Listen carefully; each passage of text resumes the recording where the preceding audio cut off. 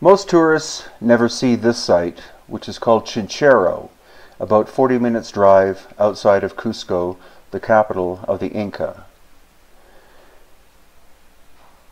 But it is quite astonishing, as you can see, the Royal Inca terracing system, which in the Inca language are called andene.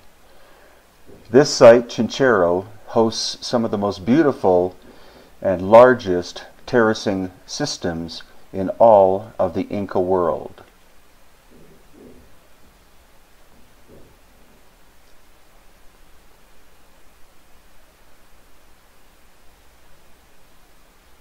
As seen, thanks to my quadcopter called Pachacutec. But what's even more curious is the stone you see at the bottom of the screen. Now, what most archaeologists don't accept is the fact that whoever did this work was not the Inca, because the amount of erosion of the stone surfaces is excessive, most likely much more than would be capable in the course of only 500 to 1,000 years. And here we go. Once again, we're flying over the terracing system, and now over this strange cutout stone.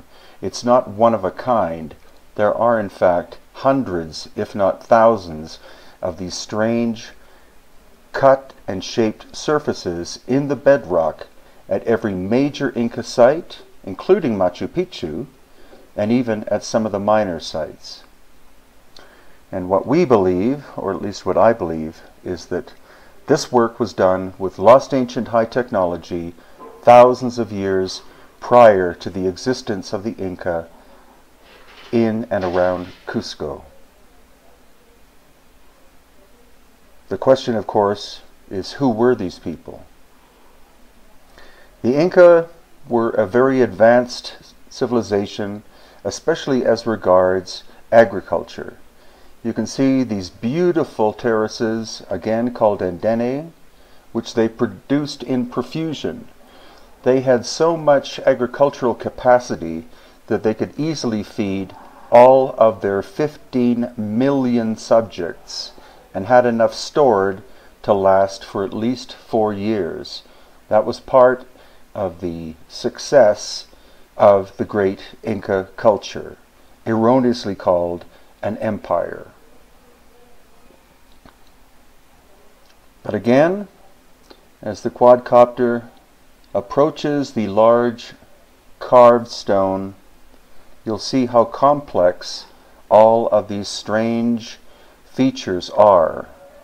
Some archaeologists believe that this and other sites like it were quarries. However, the Inca had bronze tools and did not therefore have the technological capability to be able to cut such fine surfaces. And the level of erosion through rain and sun and wind is in excess of the timeline of the Inca civilization. Some of the oral traditions refer to these very ancient technological people as the Pirwas. And here we have a brief glimpse over an astonishing Inca work, and this work is called Moray. It is far larger than the size of a football stadium. The question is, what was its function? It's almost 100% sure that the Inca created this amazing terracing system, and again, conventional archaeology says that the giant circles you just did see, and now see again, were made as an agricultural experimentation station.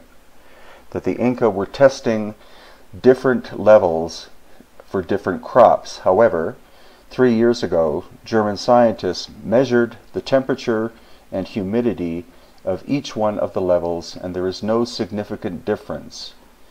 So was this a huge stadium of the Inca? Was it for growing agriculture? Or possibly, was it for both? There is a celebration that happens every early August when plants are not being grown in Peru, and at that time this entire area is filled with thousands of people dressed as Inca. These are some of my books. The Real History of Hawaii, From Origins to the End of the Monarchy. Legacy, Vintage Photos of Ancient Egypt. My first book, A Brief History of the Inca. A Gringo Guide, which is your guide to Machu Picchu and Cusco. The Inca Before the Conquest. Easter Island, A Guide for Inquisitive Minds. Beyond Machu Picchu, The Other Megalithic Monuments of Ancient Peru. Tiwanaku and Pumapunku, A Visitor's Guide. Crimson Horizon, The Mysterious Red-Haired Sea Kings of the Pacific. Inca Footprints, Walking Tours of Cusco and the Sacred Valley of Peru. The Enigma of Cranial Deformation, co-written with David Hatcher Childress. Lost Ancient Technology of Egypt. Lost Ancient Technology of Peru and Bolivia. Machu Picchu Virtual Guide and Secrets Revealed. And Nazca, Decoding the Riddle of the Lines.